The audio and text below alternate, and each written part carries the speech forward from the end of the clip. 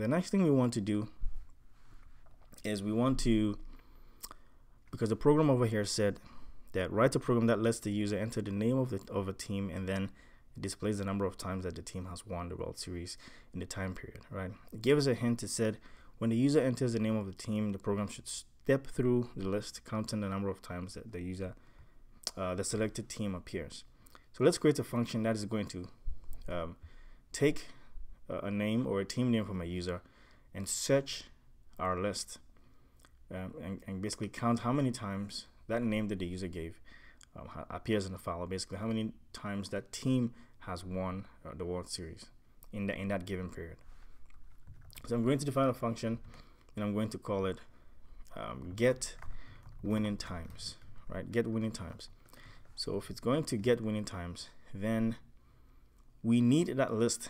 Okay, we need that list, a list of all the winning teams.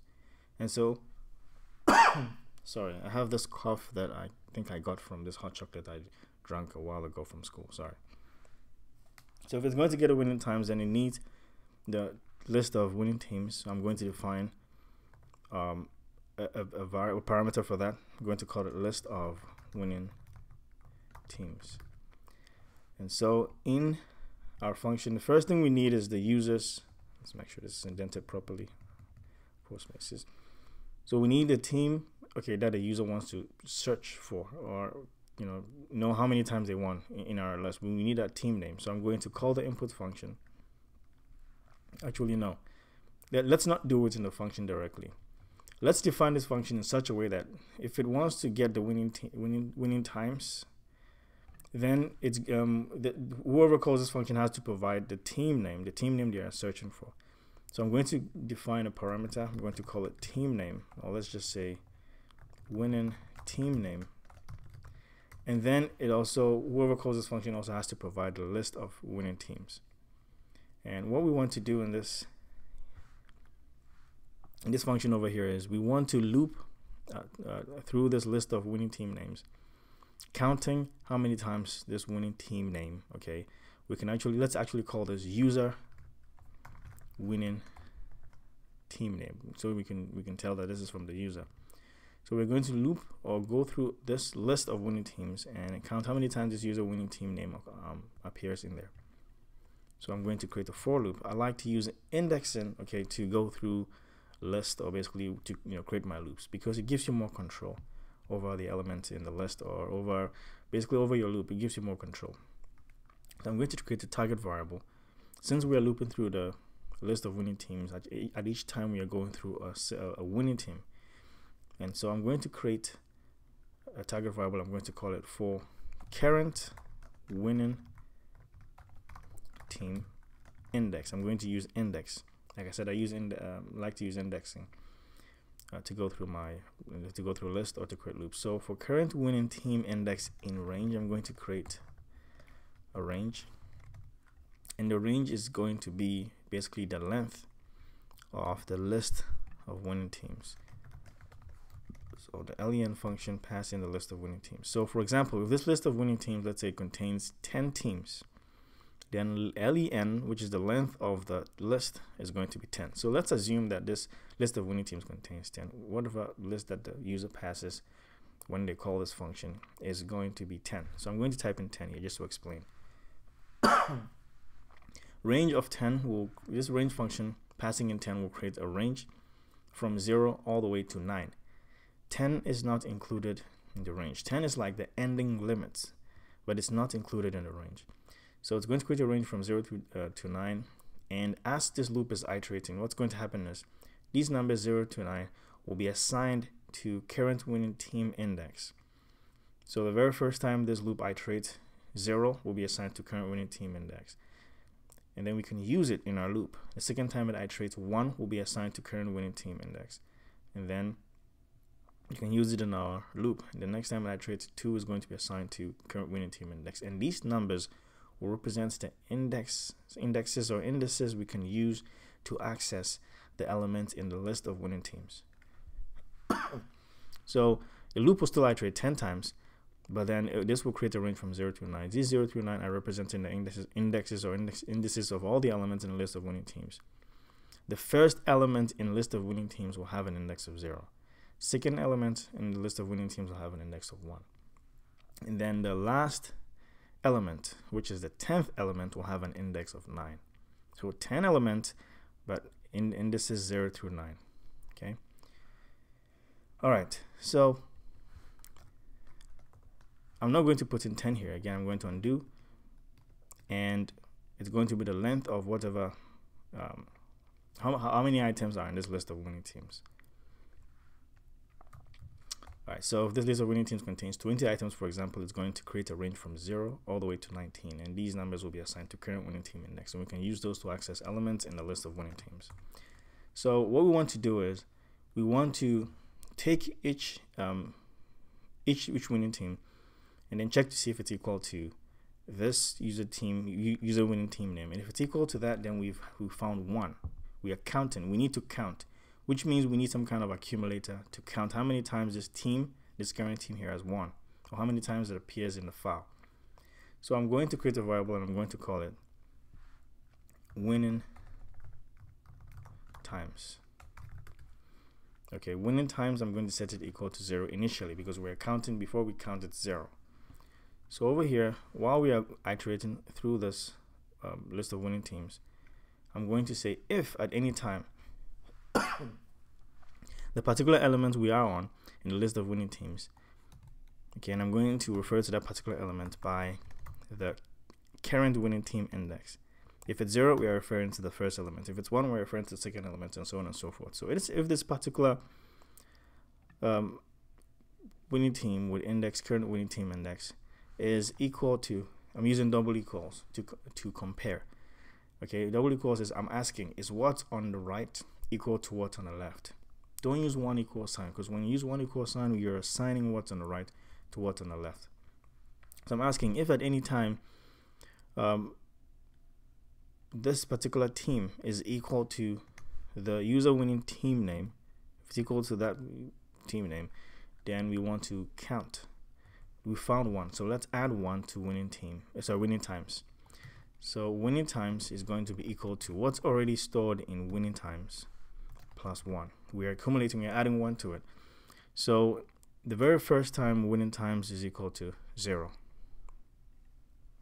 So it's going to be 0 plus 1. 0 plus 1 will give us 1. And we take 1 and we store it in winning time. The second time that I iterated, we found that the current team is equal to the user team name. Then we found it again in the list. So we add 1 to it. So winning teams will become 1. So 1 plus 1 will be 2. We take 2 and we store it in winning times.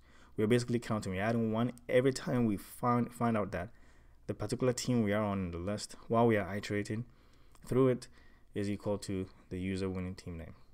Okay.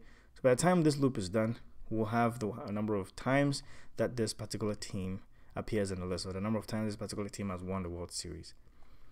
And so when we are done, let's go ahead and return the winning times. Winning times. Now this here can also be written in a shortcut way. Okay. Winning times is equal to winning times plus 1. You can write it as winning times plus equals 1. You know, this is a shortcut. What does it mean? You can read it this way. You can say winning times, okay, is increasing by 1. You can read it that way. Or you can say 1, okay, is being added to winning times. You can read it that way if it helps. But I'm just going to take it back to how it was. Winning times is equal to what's already stored in winning times plus 1. Same thing. 1 is a long version, 1 is a shortcut. Alright, so this will return our winning times. And then the next thing I'm going to do is let's create a function that's going to print out those details for us. Okay. The program said if we should display the number of times that the team has won the World Series in the time period. So I'm going to create a function, and I'm going to call it print. Let's call it print winning times. And so print winning times, let's display it in such a way that it says, okay, this team has won the World Series 10 times. This team has won the World Series two times. Sorry. And so we need the team name. So let's create this function in such a way that whoever calls this function has to provide the team name, the winning team name. And so I'm going to create a parameter for winning team name. And then we also need how many times that team won. So whoever calls this function also has to provide how many times this team won. So I'm going to create a parameter for it. I'm going to call it winning times. You can call it winning team times or whatever. It's just a parameter name. Something is going to replace it. And so in this function, we want to print out the message saying that this particular team, when we have the team name here, winning team name. So winning team name, comma, I'm going to pass these arguments in here separately into this print function. So winning team name, and I'm going to pass a string saying has won the World Series. What is it called? The World Series. It's called, yeah, World Series. And then the next argument is going to be winning times. Okay, so by default, okay, so when you pass argument into the print function this way, each of these arguments will be displayed with a space separating them. That's the default separator. Okay, it displays separates each of them, each of these arguments with a space. That's what this function is going to do. All right, the next function we should create is the main function. Now, the main function in most programming languages is where your program is. Basically, it's the function that calls every other function. So it's good practice. You should actually create. Sorry, my cough is really becoming too much. So it's a good practice to create a main function that actually has your program. Okay, it's going to call every other function. So let's do that. So I'm going to define a main function, and this main function. Oops, let's just hold on.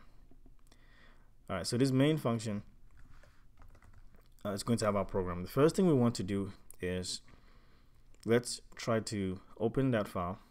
Okay, so I'm going to call read winning team names from file to list. It's a long name. I'm copying it. I'm going to call it, and we know this function, okay, needs a file name to open.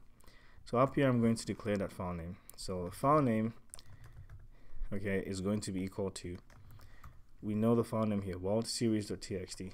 Also, we have it here, WorldSeriesWinners.txt. Sorry. So the file name is WorldSeriesWinners.txt. I'm going to copy it here and paste it as a string. And I'm going to pass. Let's separate this a little bit so it's clear. I'm going to pass the file name to this function here. And we know that this, when we pass in the file name, it's going to return a list containing all the winning teams. So if it's returning a list of the winning teams, then I'm going to create a variable that's going to store it. That's going to store that list object, or point to that list object. So I'm going to call it winning teams, or winning teams list. It doesn't matter if it's the same name. I'll explain that in a second.